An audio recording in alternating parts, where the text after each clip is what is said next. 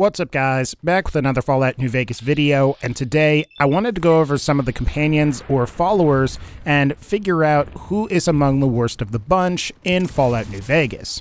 Now before we start, this is meant to be more of an objective analysis of all 6 of the humanoid as well as the 2 non-humanoid companions that the player can meet in New Vegas's vanilla game.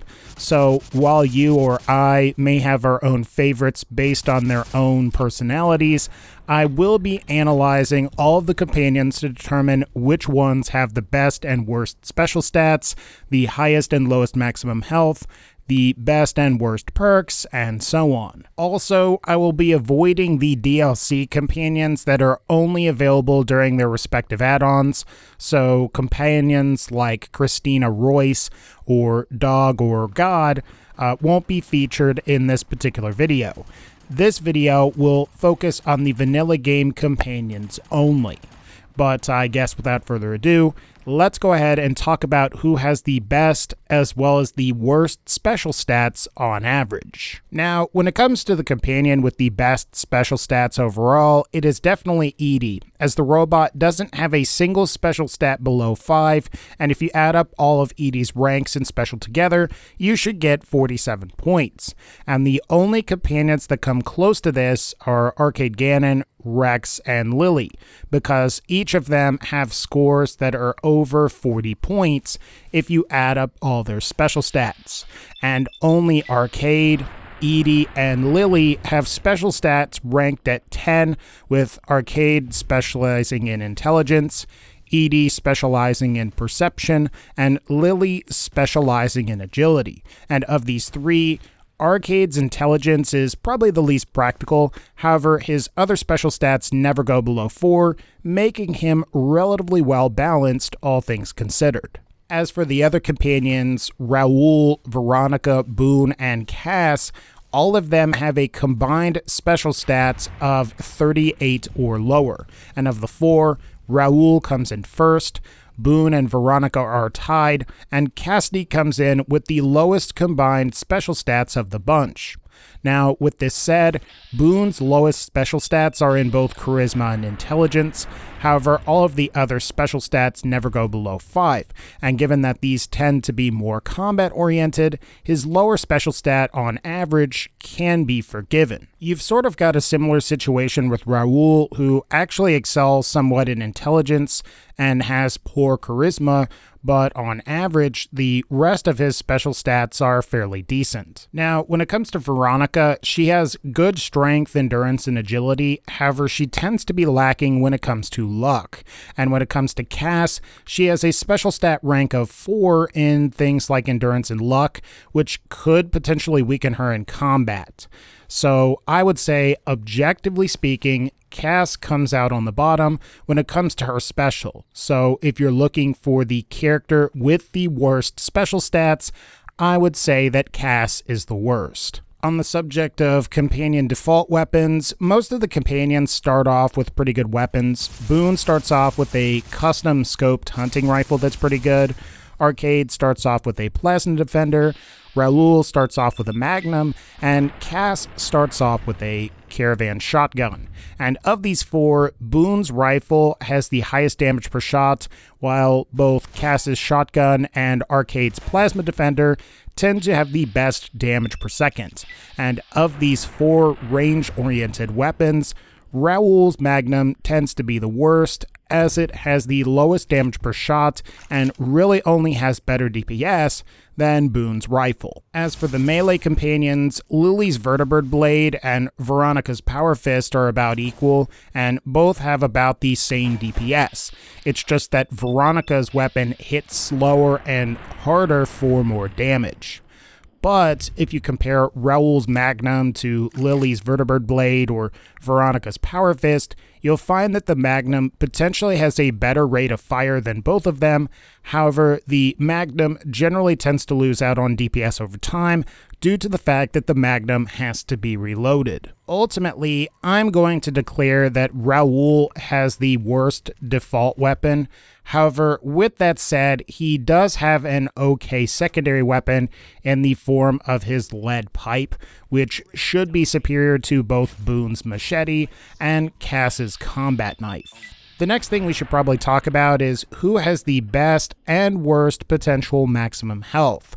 Now, if the Fallout Wiki is to be believed, Lily has the best maximum health by far, clocking in at about 800 plus hit points. However, in the absence of companion perks, Cass has the lowest maximum number of hit points. Now, with this said, one of the perks she can obtain is called Calm Heart, and this can increase her hit points by 50, which would actually bring her maximum health above Boone's. So I would say, depending on how you look at it, it's probably Cass or Boone that gets the title for the lowest potential maximum health.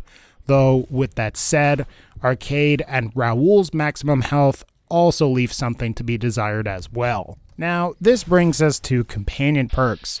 Of the 8 companions, both of the humanoid and non-humanoid variety, Veronica and Cass debatably start off with the worst perks, and while Raoul has perks that degrade the rate at which your equipment decays, Lily has a perk that enhances stealth boys, Boone has a perk that helps you aim a little bit better, and Arcade has a perk that allows you to heal more from all consumables.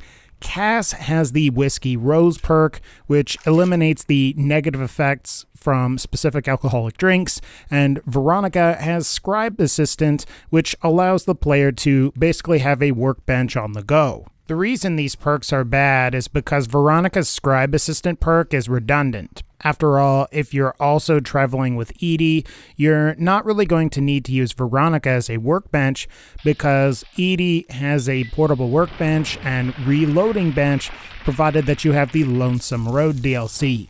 And as for Cass, Whiskey Rose is limited to only working with the specific whiskey and Wasteland tequila consumables. So despite the fact that the large Wasteland tequila would basically be the same thing as Wasteland Tequila, it doesn't work with the Whiskey Rose perk. Plus, Whiskey Rose doesn't prevent addiction, it merely ignores the penalties, and once Cass leaves your party, you regain the addiction penalties that would normally occur. Now, while Whiskey Rose isn't particularly great, Cass does have an inherent perk that's similar to the Shotgun Surgeon perk that can greatly boost her damage with shotguns. So there's definitely something to be said for that. While we're on the subject of companion perks, it is worth mentioning that certain companions can gain additional perks, and of the ones mentioned, Cass has Calm Heart, which boosts her HP, and Hand of Vengeance, which can increase her damage with guns. And Veronica has either the Bonds of Steel or the Causeless Rebel perks, which either increase her damage threshold or improve her attack speed, depending on whether she decides to stay or leave the Brotherhood of Steel. Plus, Veronica also gets some additional perks provided that you have Dead Money installed, because she can gain access to Elijah's Ramblings and Elijah's Last Words, which can boost her potential even further. Aside from the characters that I just talked about, Raoul has a choice between 2 different perks. You can pick Full Maintenance, which will boost the effectiveness of his regular maintenance perk that he provides to you, or he can get the Old Vaquero perk, which will improve his fire rate. And there's also Rex, who can obtain one of 3 different perks depending on how you complete his companion quest. But of the 4 characters I just mentioned, I think that Rex's perks are the worst,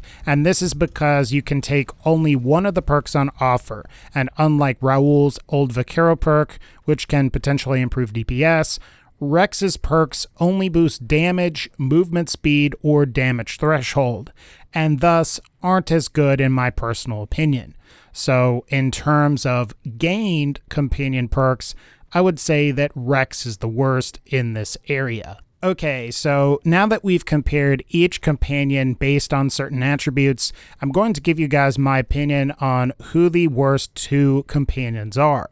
After all, you can walk around with two companions at once, which would be one humanoid like Boone, Arcade, or Veronica, and one non-humanoid like Edie or Rex. Now, when it comes to the non-humanoid category, it simply has to be Rex. While Rex does have pretty good special stats, there isn't so much of a problem with him as much as Edie is just blatantly superior. After all, it's pretty hard to compete with the companion that increases the distance at which you can detect enemies, and is a companion that you can merely upgrade by simply visiting specific locations and accessing logs. Rex, on the other hand, simply doesn't have perks that are quite as good as Edie's, and the companion perks that he can gain are sort of lacking in the sense that you can't achieve all of his potential upgrades like you can with some of the other characters. Another major flaw with Rex is that he lacks a ranged attack, and even the more melee-focused companions like Lily and Veronica at least have a pistol or some kind of ranged weapon equipped that they can use if they get into a situation where they have to attack enemies from a distance. So when it comes to picking your non-humanoid companion, I would say that you should probably avoid Rex.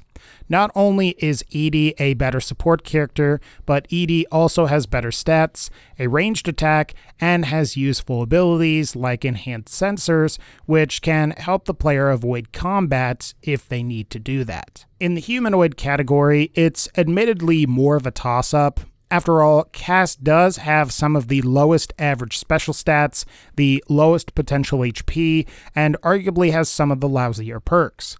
That said, she is equipped with a fairly nice weapon and has her own version of the Shotgun Surgeon perk, which is actually a pretty amazing perk.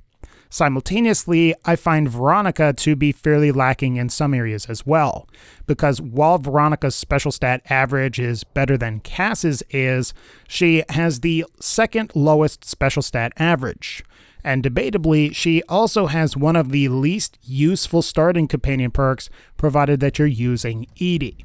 However, I would also say that Veronica can gain a number of fairly powerful perks, like Causeless Rebel, and both Elijah's Ramblings and Elijah's Last Words, that make her really powerful. And I think for that reason, I don't feel that I can pick Veronica.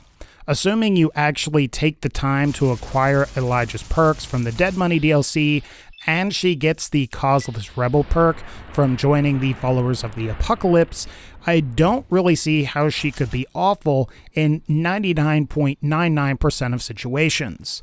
I mean, maybe she'd still get wrecked by Cazadors, but if you have equipped her with good weapons and power armor, she would still be a force to be reckoned with the rest of the time. For that reason, I'm going to go ahead and say that Cass is the worst humanoid companion in Fallout New Vegas.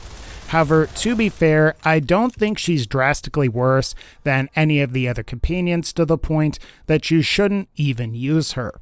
Unlike Fallout 4, where there are clearly some companions that are just better fighters than some of the others, Fallout New Vegas' companions are pretty well balanced, and like I said, while Cass does have some undesirable attributes like low maximum health and some lousy perks, she also has some desirable attributes like a fairly decent starting weapon in addition to the Shotgun Surgeon perk equivalent.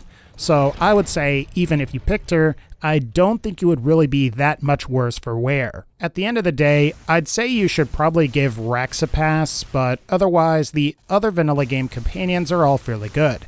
And I suspect that because there are simply less of them when compared to Fallout 4, that the developers over at Obsidian had more time to make each one more balanced and more unique depending on your playstyle.